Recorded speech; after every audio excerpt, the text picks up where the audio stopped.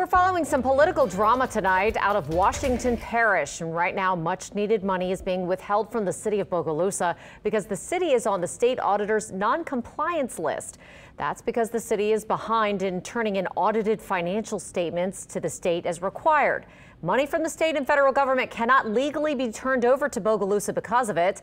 It's the only city on the non-compliance list. That money would pay for things like infrastructure projects, recreation, and law enforcement support. We just hope that they can figure out how to sort of minimize the dysfunction that's going on in Bogalusa right now. We have a mayor's office that's not coordinating or working well with the council. Coming up at 6, we explain why the mayor says those audits haven't been done and what must happen to get that money flowing back into the city. Oh, we're talking